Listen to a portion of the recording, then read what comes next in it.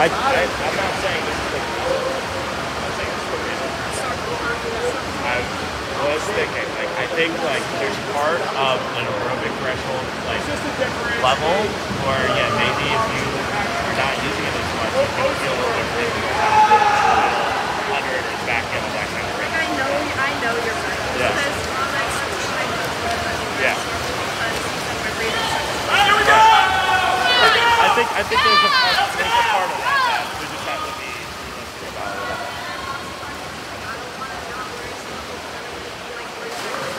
Right. I mean, but maybe if that's where we kind of start and then build up that, maybe that's all.